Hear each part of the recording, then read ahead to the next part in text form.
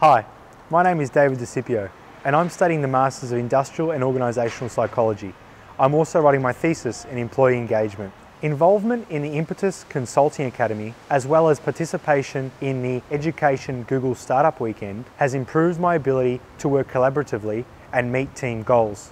My role as a health promotion consultant and as a market research interviewer have both contributed to enhancing my ability to communicate with a wide variety of people. Last year, I put a team together and entered the Vic Health Innovation Challenge with an app idea aimed to change Victorian drinking culture.